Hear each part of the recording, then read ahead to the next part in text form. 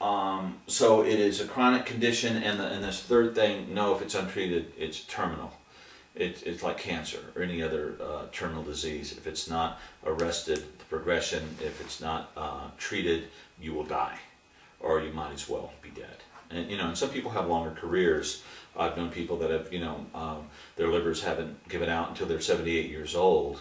And you say, "Wow, you see, I made it." Well, no, you didn't, because the quality of your life, the quality of your relationships, the quality of your potential, that what you could have manifested in the world as far as in relationship, creativity, helping your family, loving adventures, whatever thing, has been just very narrowed and limited to consuming and drinking, being a drunk, basically. So it'll get you eventually, and some things sooner than later. And some people have longer careers than others, but it is definitely a terminal progression to you hit bottom, or you get hit and you die from some other cause before that.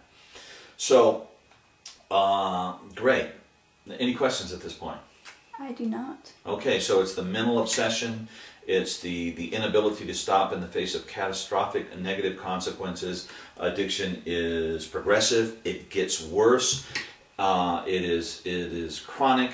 Once you stepped over that line, you can never go back to being non-addicted, and you can never safely use any addictive substances.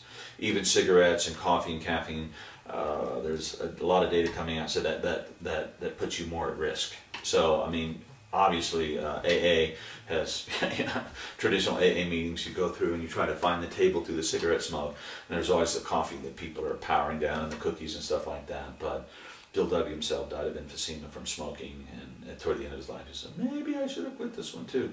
And the traditional wisdom in AA, well, if you try to stop alcohol and cigarettes at the same time, it's so stressful you just keep drinking and smoking. Well, I think we're learning enough now how to correct the brain chemistry very quickly, so people feel good and they don't go through withdrawals. Very exciting stuff.